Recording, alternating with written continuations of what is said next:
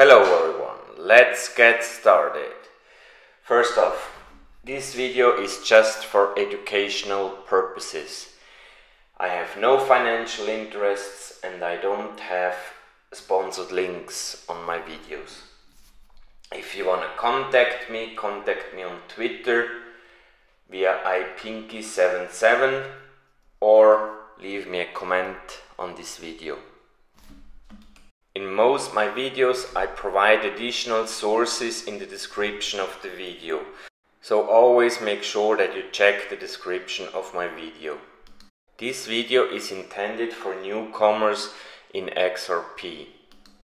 Let us first take a look at the problem Ripple tries to solve.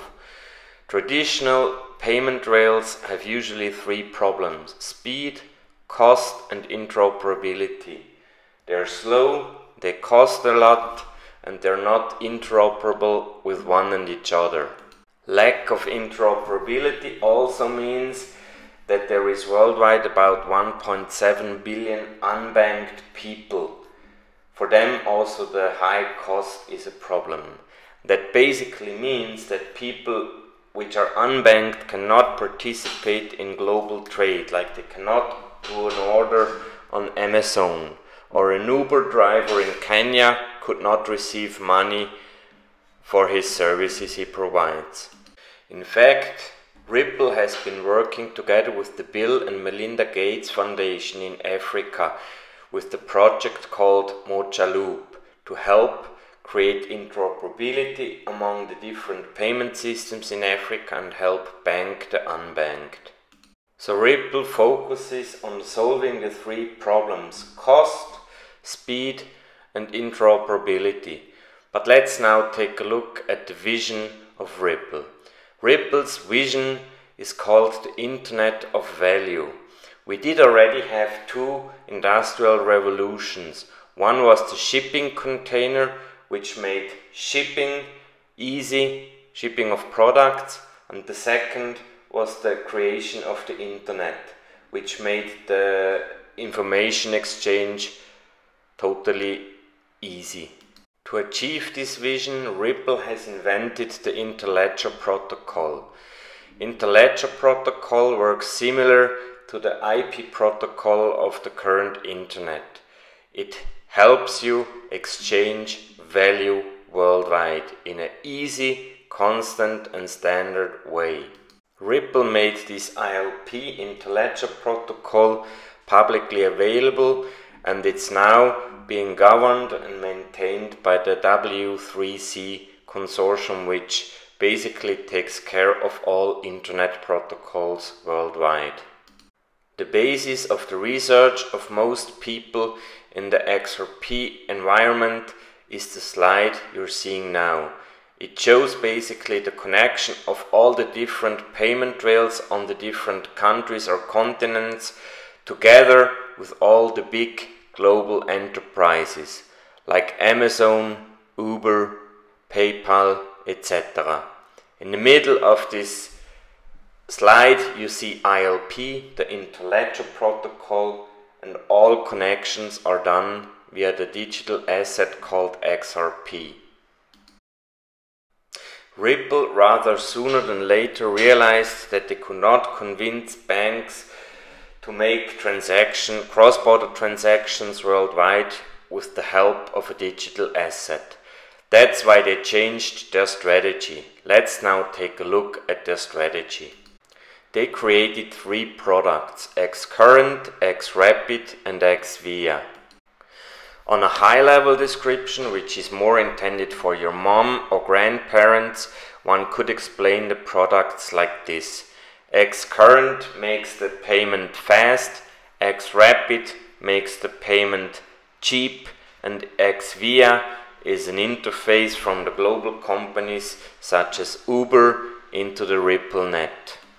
Please do not use this description when you talk about people who are savvy with the products from Ripple. Use it just for people who need to understand it on a really high level. A more correct description of the three products goes like that. XCurrent serves two main purposes. It acts as a messaging layer. Think of it as WhatsApp or Telegram or WeChat, where a bidirectional communication can take place. Xkern also implemented an early version of ILP, which made it possible to send fiat worldwide. XRP, on the other hand, provides on-demand liquidity via a digital asset called XRP, a so-called bridge currency. But there still was a problem. How could Ripple scale the three products on a worldwide scale?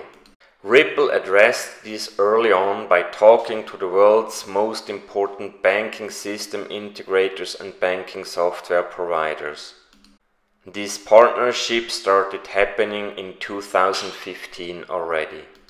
I call this approach the superhighway theory. Find a video with more explanation on that in the accompanying PDF in the description of the video. Now let's take a look at a few other aspects of Ripple. Ripple has been talking to 50 central banks worldwide. They started these talks in 2014 already. Ripple is also quite tightly connected with the IMF, the International Monetary Fund, through the Ripple chairman Chris Larsen, which is a member of the FinTech Advisory Board for IMF. On a recent event sponsored by the Swiss National Bank, the 9th high-level conference on the international monetary system, Ripple was the only private company present at the event. Since 2015, Ripple has been working together with the Federal Reserve on their Faster Payments Task Force. Ripple is also constantly working together with regulators. You will find a lot of additional information in the PDF. Please check it. In the PDF I have also added a section where you can find the information with a few hints and pieces of information researched by certain people in the community. You will find a list from the most important influencers and researchers on Twitter. You will find a short list of recommended YouTube channels and a list of abbreviations I use in the document and the full list with all the links in the document.